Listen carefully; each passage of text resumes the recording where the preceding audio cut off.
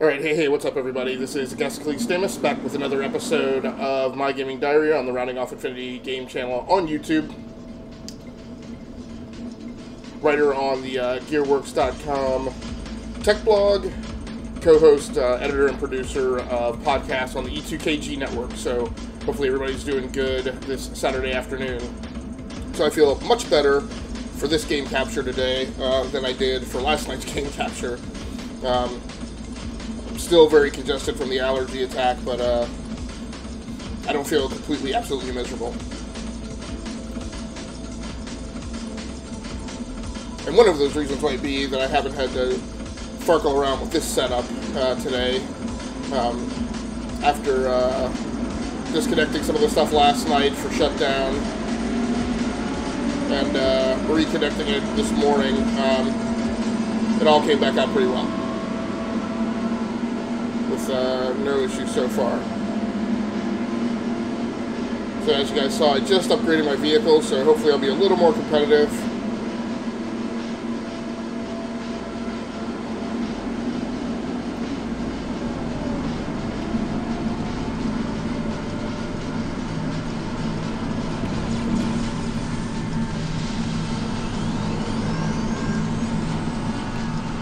Got the cop up here. So today I am playing on the nVidia Shield Portable, and I'm specifically playing Riptide GP Renegade, which is a 2016 game.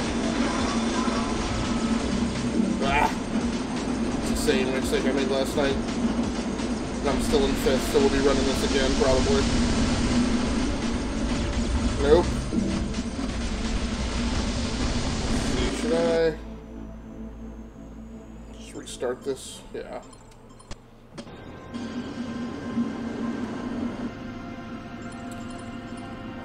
Skip it. So let's go ahead and run down the hardware that is in play today. So as I mentioned, I'm playing on the nVidia Shield Portable. And for video capture, I'm using the Razer Ripsaw video capture device. So this game has gotten a lot of bad press about not being as easy to set up as Razer advertises it is, and I can attest that that's true. I had problems. So this is the first time that I've used it on my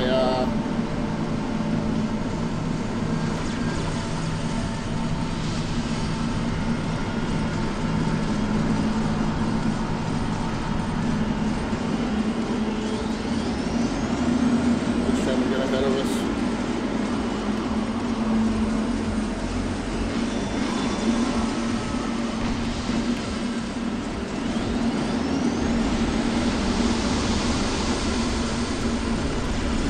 Blast it.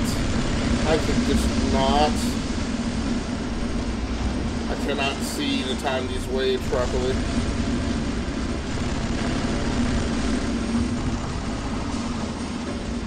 It just gives me a huge amount of hesitation that I'm reading the wave right, and whether or not I'm actually catching the top of it. So this is the first time that I've been using the Razer Ripsaw with my backup multimedia editing machine, and it's worked actually really fine over there using Razer's proprietary tools that it makes available for download, Razer GameCaster.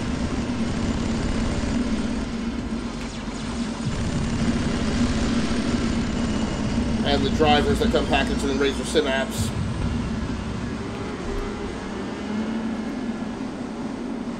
I could not get GameCaster to work properly on this machine, which is not a matter of specs. This machine actually has the better specs of the two machines.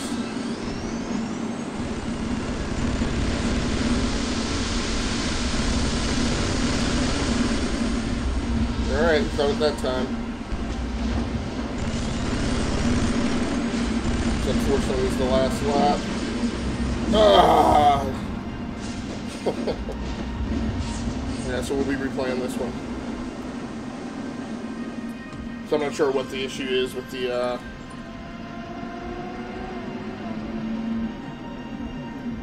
no option to, so I don't know if it gives me an option to replay it. I think it does, yeah.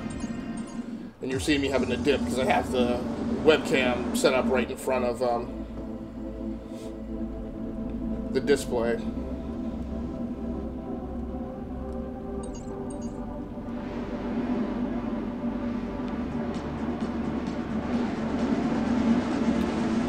So at any rate, so I set up the Razer Ripsaw over here for the first time yesterday. I'm using OBS for the software application to configure and control it, and amazingly, OBS actually works better than GameCaster does.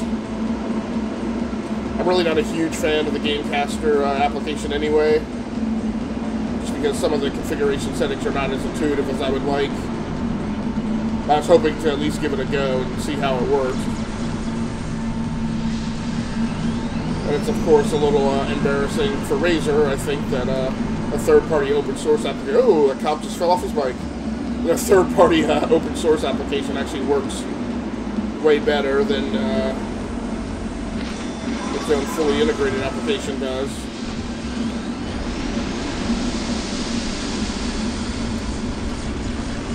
Nail it. There we go.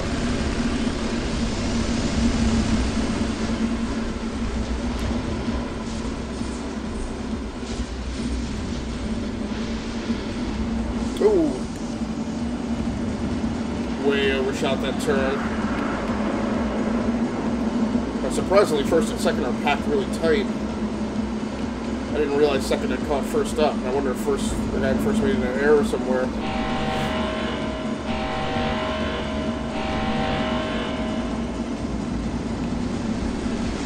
Oh, so no ramp now. Oh, no ramp just moved. Nice, thanks a lot.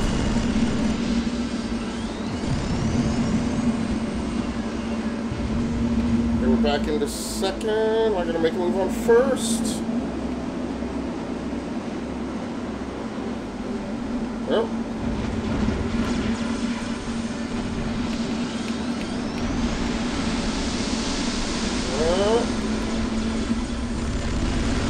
Finally nailed one.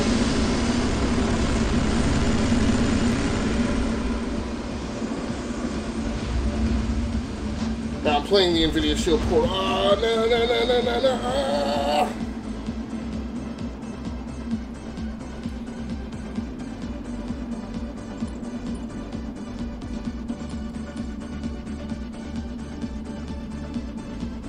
Yes, got first.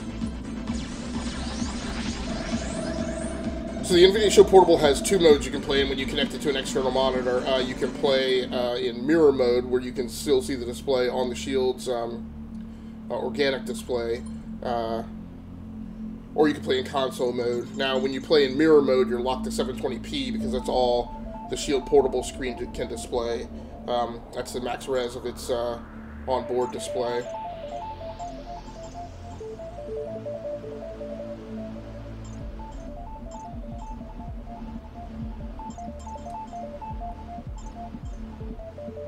skill points. Now the only problem that causes is some of these buttons, it's easier for me to use the touchscreen to hit, like here on the color scheme selection screen.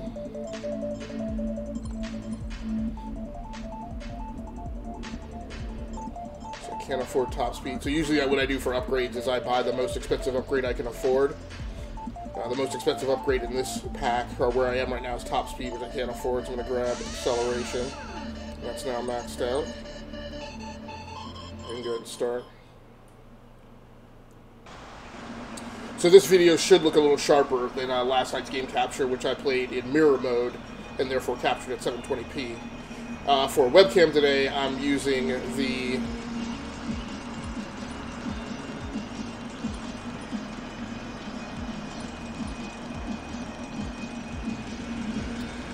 the ApeMan Victure 1080p action cam, which is a little boxy cam that looks like a GoPro, but is way less expensive. So this camera is only $50, and it's really amazing in terms of its versatility and what it can pull off for such an inexpensive camera. I really don't know why anybody would buy a GoPro at this point, unless you're a professional who really needs to be able to shoot in 4K or something.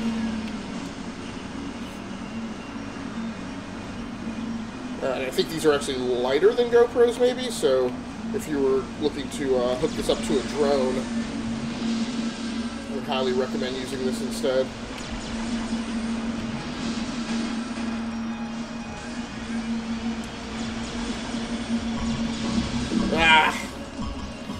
Thought I had enough room to pull a double move.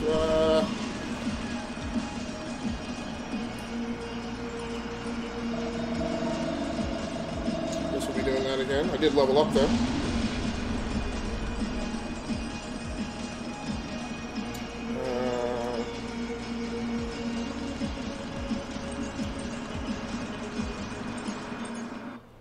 See if I can get this down first.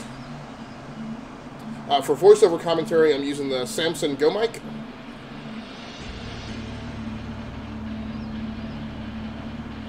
Actually, I'll see if I can show that to you here. It's got a little extra cable length.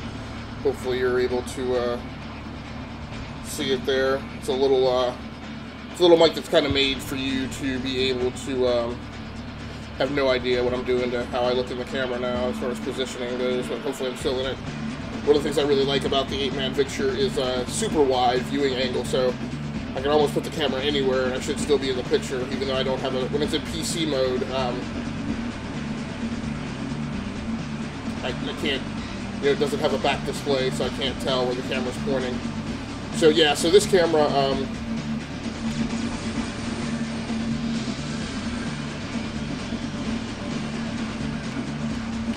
it does have the capability to hook up to a PC over USB and appear like a webcam, so no need to use a Blackmagic web presenter or anything like that. Just natively has that ability on board, which is really awesome. So there are not very many cameras that work both as standalone cameras and then can appear as a webcam also.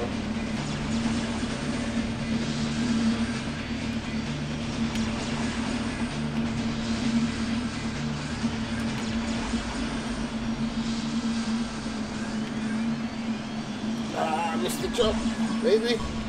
Nice.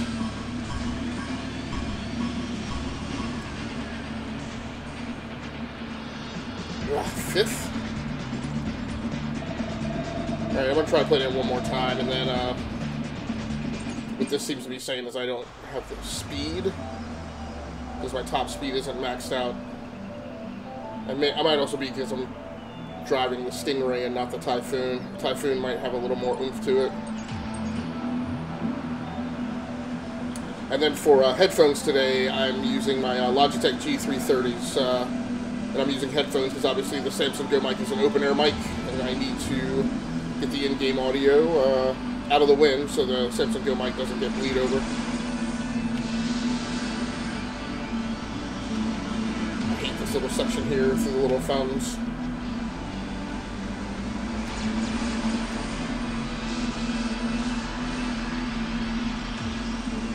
Now I have a few extra skills.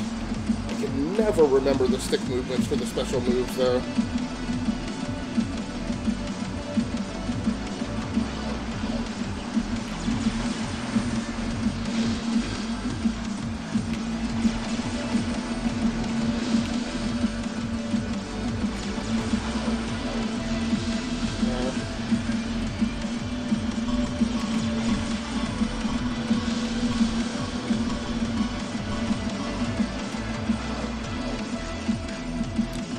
So I'm going to have to go remind myself of some of the special skills to pull off some additional tricks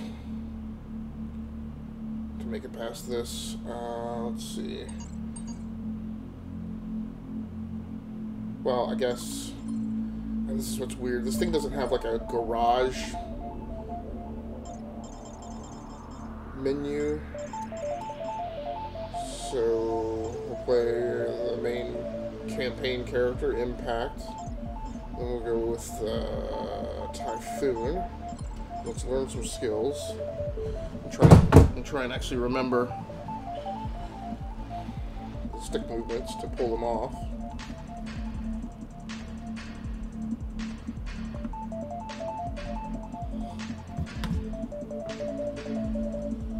So I have up to level 5 skills now, so let's start with those.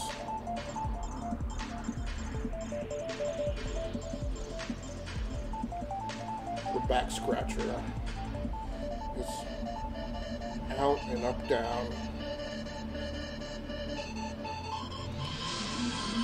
Okay, and I got one more skill point.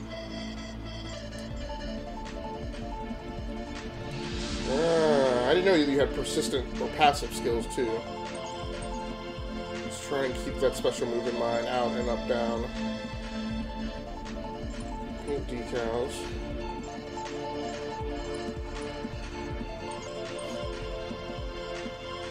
Let's run our upgrades. I think this is the thing that's going to be the big difference. We'll boost the top speed. I can't afford anything else. I can almost afford acceleration, but not quite.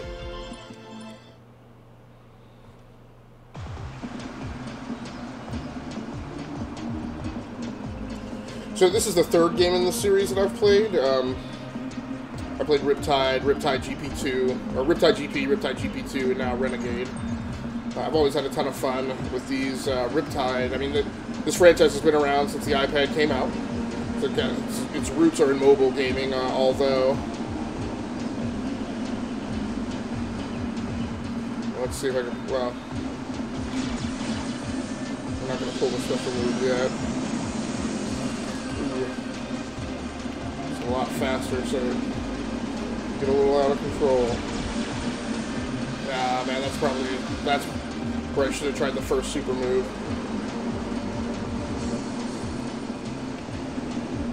The hardest part of this thing is remembering where the super jumps are.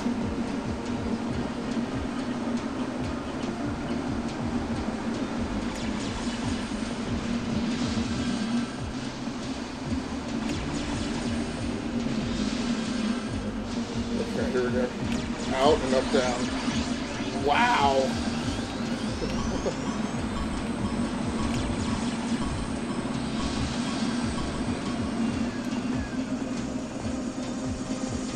Third? Okay, I'll take that.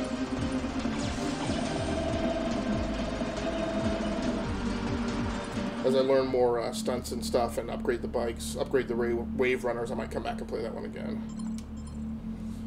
Okay. So I tend to like to always switch things up every round. No skill points.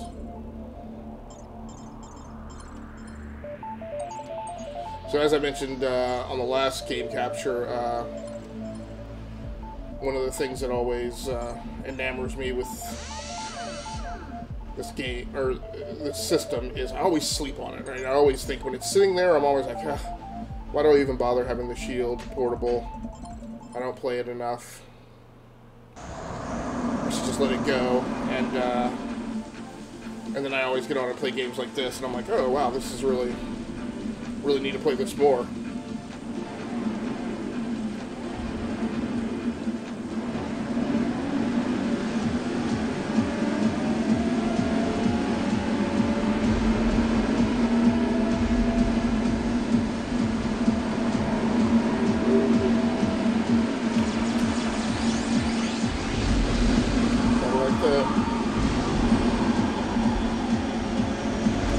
no. Bad call. Not at 7th.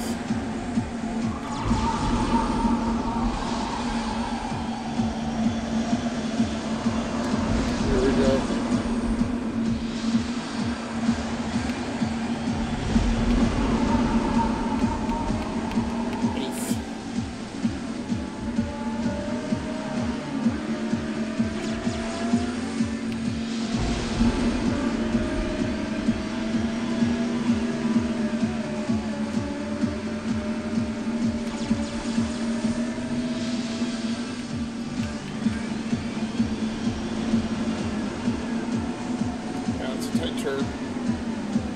I don't know if I've ever realized that there's a mini-map in this game. I don't really know how much good it would do me. I don't know if I have the wherewithal to be looking at the mini-map and trying to keep my eyes on the track.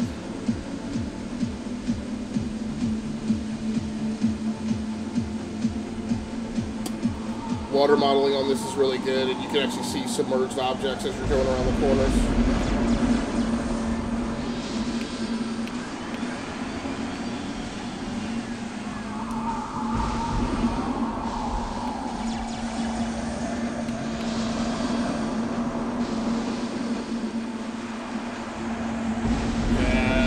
Off a special move there. I didn't realize that elevation change was there.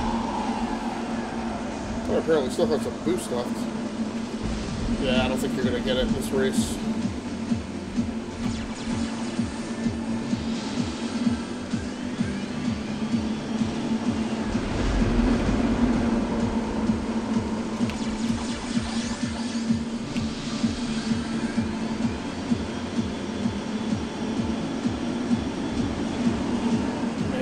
Turn to, yeah, he gave me an outside in. Was able to stay ahead.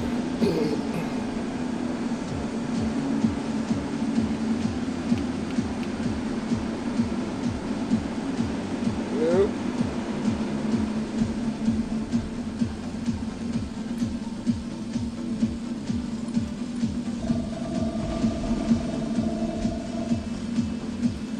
Alright, so I'm gonna play this again, but I gotta.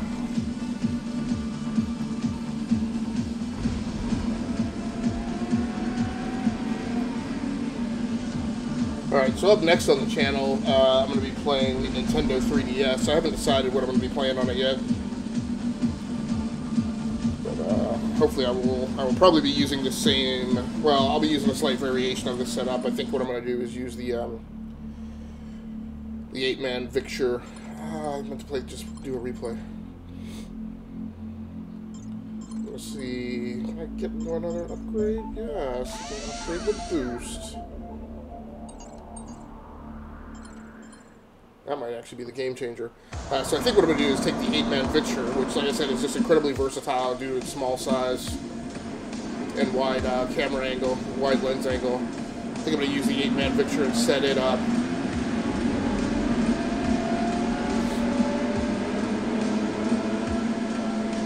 As my capture device with OBS, which I believe will work fairly well.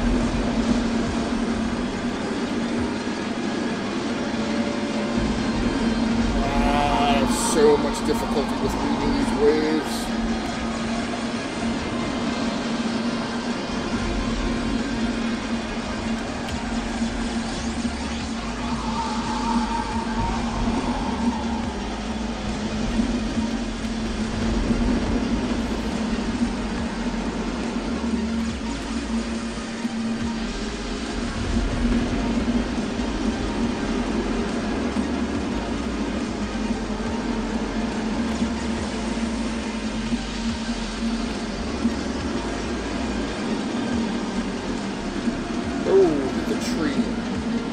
Second, so maybe it was worth it. Third's close aboard there. Yeah, taking out the inside there.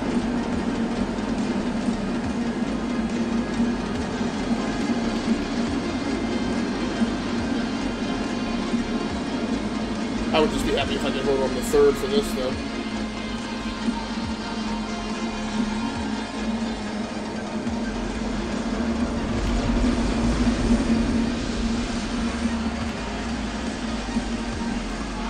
Tough one. What? I have no idea what that was.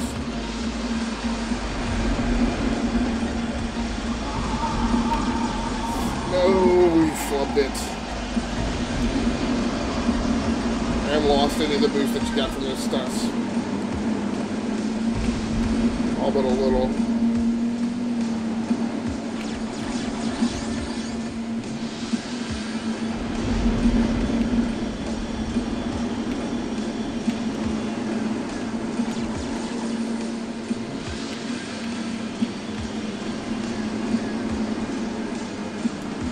Back and forth battle for third.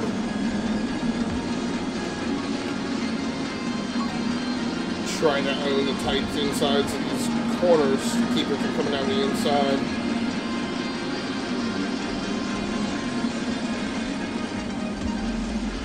There we go.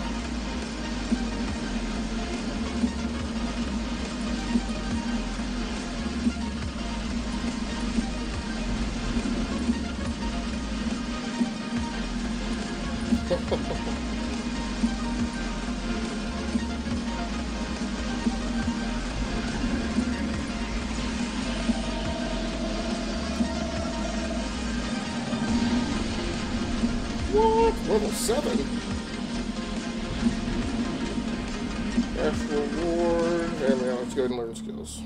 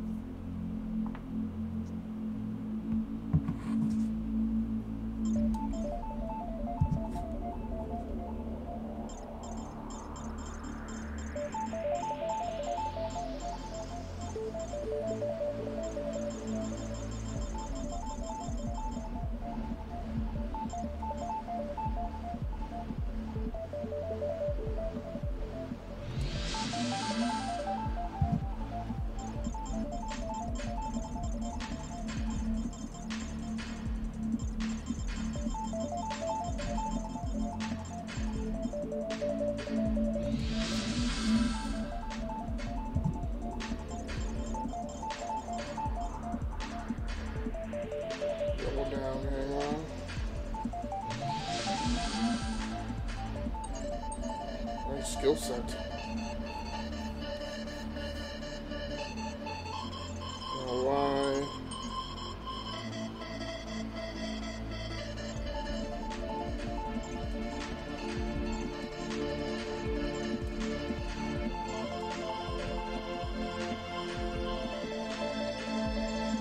I'm not sure why it reset me back at the. Alright, so I'm going to go back and just grind a couple races, see if I can improve my original standing.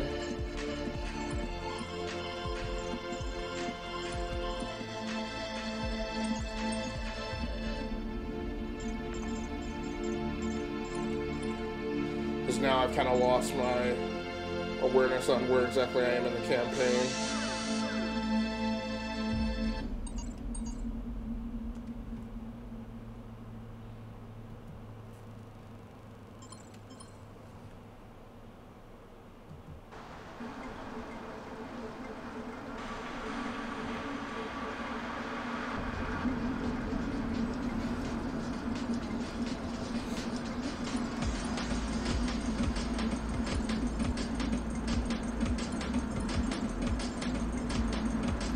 Yeah, we've already seen all that dialogue before. I forgot to do a boost, start boost, because I just picked up that skill. There we go, hang on.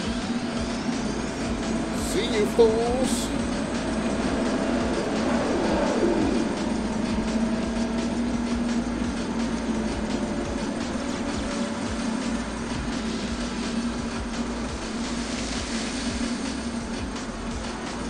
Obviously done a stunt there.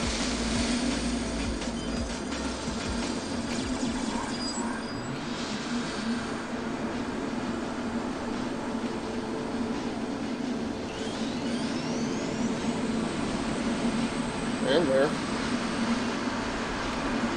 Ooh, missed that.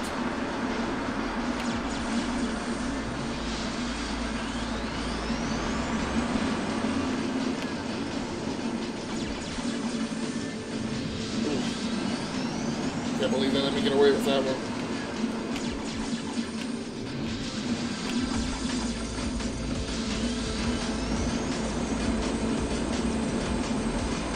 My guess is that I have left the competition far behind. So you can definitely feel the difference in the handling upgrade there.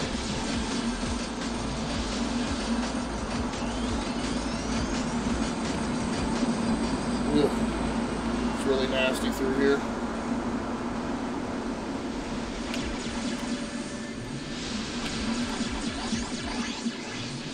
Back scratcher. Oh, that's just a straight up sprint. Nice, no laps.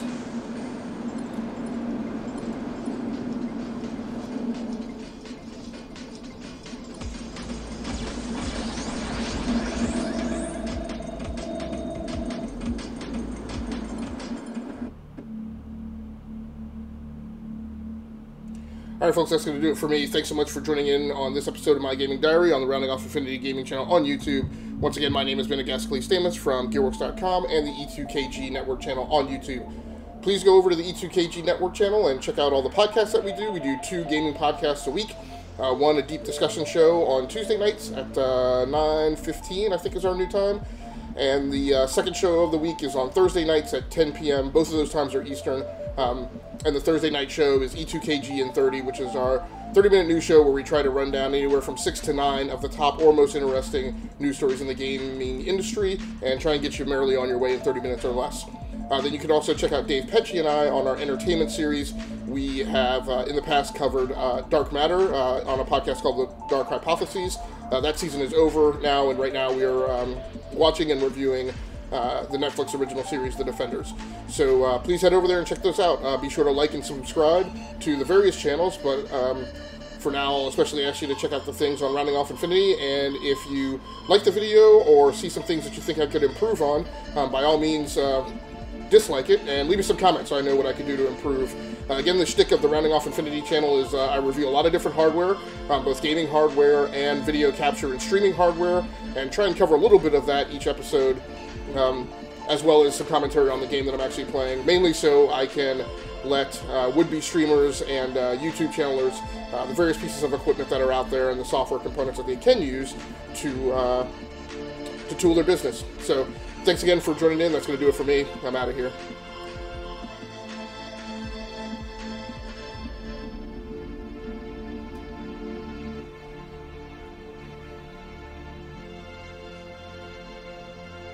Oh, and remember to join me for the next episode for something on the Nintendo 3DS XL. Thanks again.